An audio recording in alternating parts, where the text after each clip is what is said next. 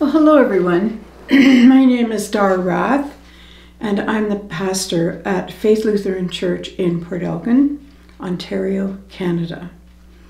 And each week I bring you a story, an essay written by amazing authors. Sometimes the stories are funny and sometimes they give us something to think about.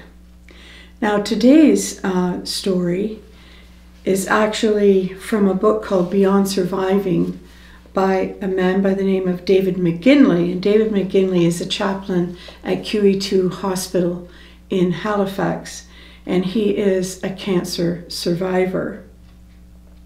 I highly recommend this book. I have met David in person, and he's quite a remarkable man. So I'm just doing sort of an abridged story and reading a couple of paragraphs from his book so that you can have a sense of his writing.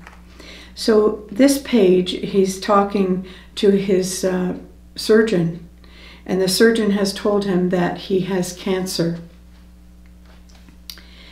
Suddenly, things had become a lot more serious than I ever anticipated. Anyone who has received a cancer diagnosis knows the delay that occurs between hearing the doctor say the words and you comprehending them. It's called cognitive dissonance. The mental stress experienced when your reality is shattered by another one, such as, I'm healthy and will live to a ripe old age, compared to, I have cancer and could die. A circuit breaker flips in your mind. This is actually a form of shock, marked by dizziness, dread, guilt, anger, embarrassment, or anxiety. But the most common response is to tune out. You can't hear anything, can't understand.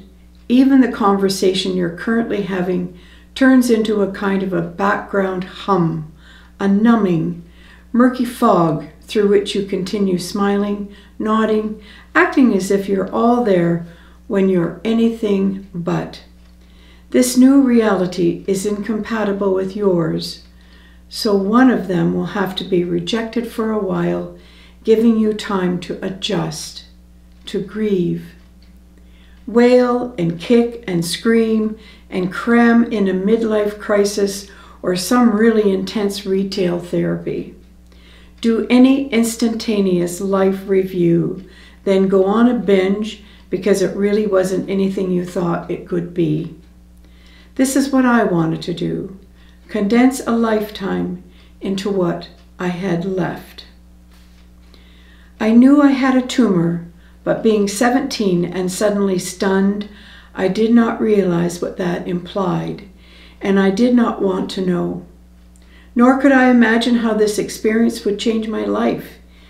Yet in only a few days, a new perspective emerged, an engagement with life that led me out of timidity and thrust me into mindful awareness of how precious and fleeting each moment is.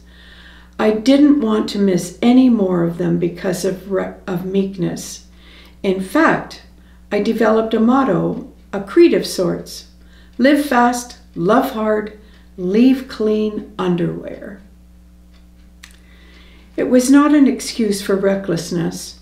Rather, it was a philosophy of take risks, experience life with appreciation and gratitude, and don't leave a mess behind you when you leave. It was the perfect expression of a teenage mind, but it never led me to do anything risky or disrespectful. I simply wanted to dive in and become the hero of my own life, however brief that life may be. Now I'm going to go on to chapter 7. He has some exceptional words here of advice for us. Relationships are the fabric of our souls, the only clothes that we wear to heaven, and they are always torn and tattered. Nobody leaves here completely clean. There are those ends, unfinished conversations, broken bits of hope locked in the heart. waiting for forgiveness. This is where true healing is waiting, for to forgive another is to set yourself free from pain that has smothered joy, life, and connection. I always thought cancer would wake people up to this central work of the soul, but we are a stubborn and confused species, unaware of how we cling to pain as a part of our own identity, unaware of the power of forgiveness to heal the heart.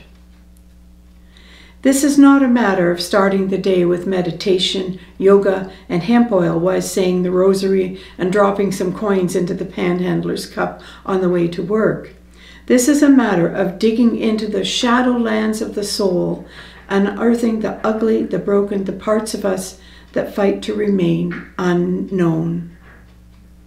I had the wonderful opportunity and the honor to meet Dr. Kubler-Ross, and she said that we need to take care of business.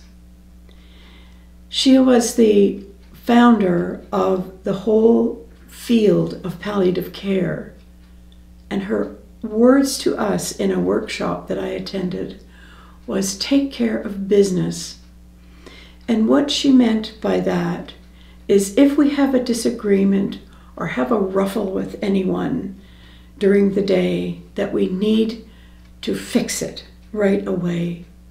If there's somebody in the family that we've had an argument with or had disagreement with, we're to phone them up, to call them, to get together, and to fix it right away.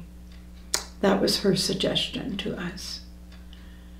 Don't carry a grudge and learn how to forgive.